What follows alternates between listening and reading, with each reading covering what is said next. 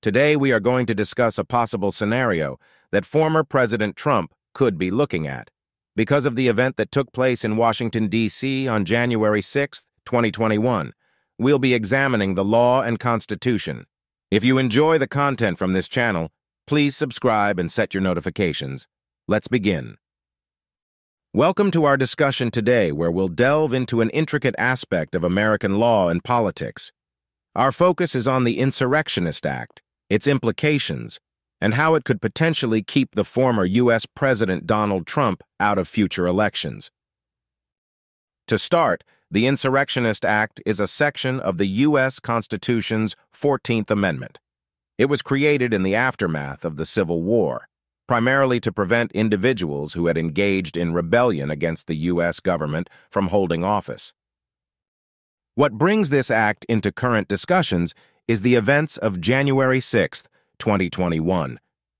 On this day, supporters of President Trump breached the U.S. Capitol, an action perceived by many as an insurrection, hence the relevance of the Insurrectionist Act. The argument for applying the Insurrectionist Act to President Trump primarily rests on his actions and speech before the Capitol Hill riots. Critics argue his words incited the violence, making him complicit in the insurrection, therefore disqualifying him from holding office. There is debate over whether Trump's speech and actions actually meet the legal definition of inciting or assisting an insurrection under the law. His words could be defended as free speech, rather than an explicit call to violence. This action would be very divisive and inflammatory, particularly among Trump's supporters who view efforts to bar him from office as political persecution.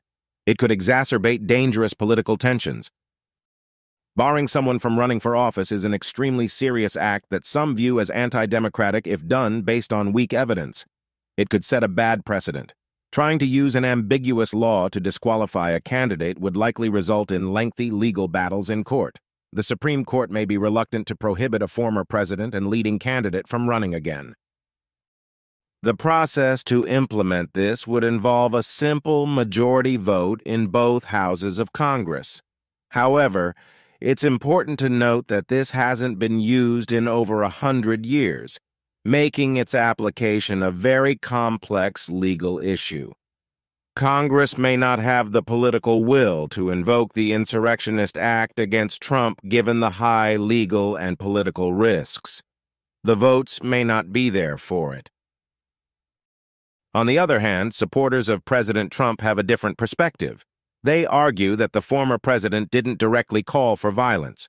His speech, they say, was a call for peaceful protest, not an insurrection.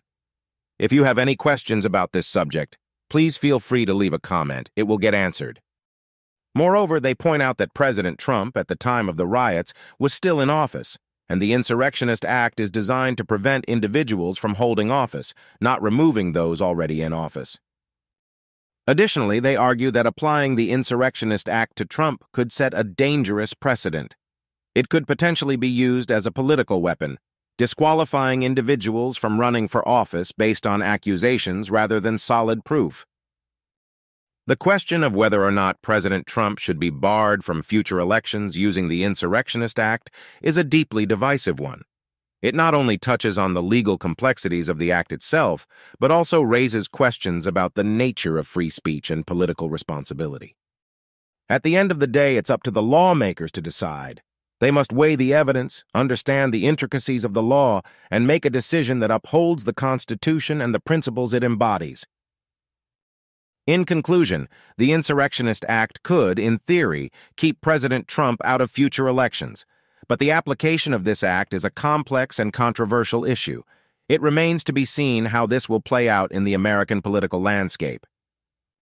We hope this discussion has helped you gain a deeper understanding of the Insurrectionist Act and its potential implications in American politics.